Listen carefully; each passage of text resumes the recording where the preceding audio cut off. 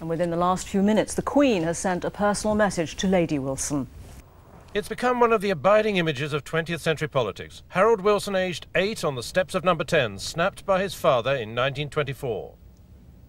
Yet at Oxford in the late 30s, he seemed certain to become a high-flying academic, not a prime minister.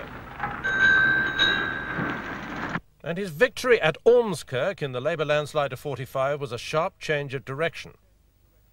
2 years later, though, and aged just 30, he was president of the Board of Trade, with a clipped moustache and vows to match in a ministerial broadcast about rationing. I wish I could have taken sheets right off the ration, but sheetings, like shirtings, are one of our best exports. 16 years on, after Hugh Gaitskell's death in 1963, it was Harold Wilson who'd become a major figure on the Bevanite left of the party who won the leadership contest. And it was Harold Wilson who overturned a 100-seat Tory majority the following year.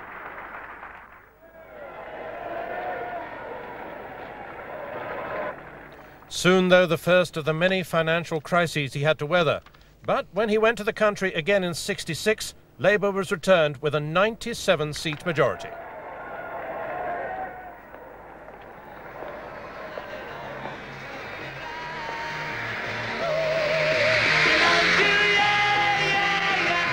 The time, of course, became known as the swinging 60s, and Harold Wilson caught the mood of national change with his talk of the white heat of the technological revolution. There was the music of the Beatles, there was biting satire too. Harold Wilson was often mocked, but he made sure that he was seen with those the younger generation adored. But economic troubles were soon to plunge his second administration into real trouble, with devaluation and the famous pound-in-your-pocket broadcast of November 1967. From now on, the pound abroad is worth 14% or so less in terms of other currencies. That doesn't mean, of course, that the pound here in Britain, in your pocket or purse or in your bank, has been devalued. As he struggled with trade union reform as well, he began to acquire the reputation of an arch wheeler-dealer, trying to keep everyone happy, to the point where in May '69, with left and right plotting against him, he needed to assert his leadership. I know what is going on.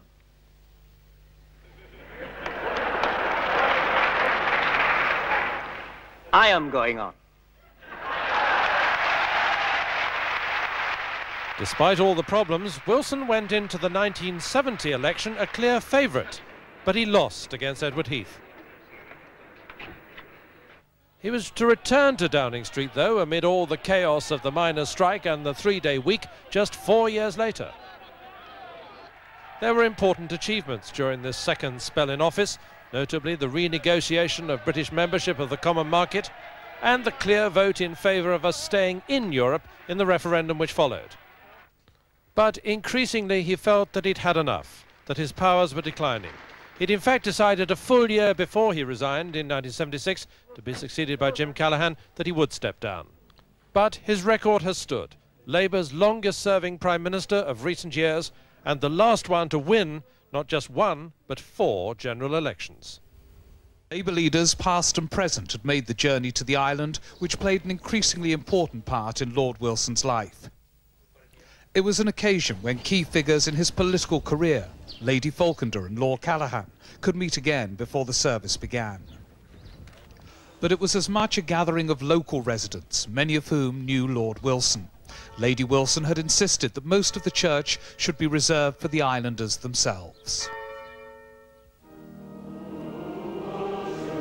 The service reflected the makeup of the congregation, with reflections on Lord Wilson as a local and a national figure.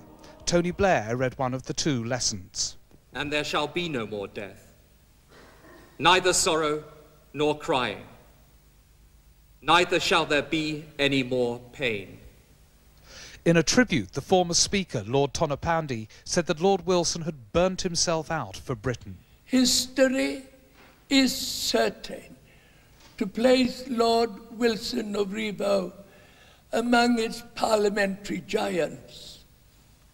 At his peak, and his peak lasted for years, he dominated Parliament. But for islanders, he'll be remembered as one of them. I have caught their sense of pride and thankfulness that Lord Wilson has been brought home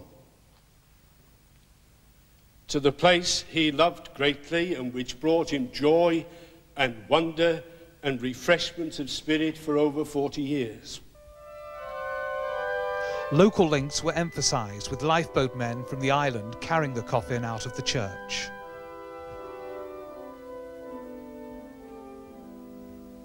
Representatives from other local services led the procession to the private burial. The half-mile walk took them past Lord Wilson's modest bungalow, where he had spent some of the more contented periods of his life.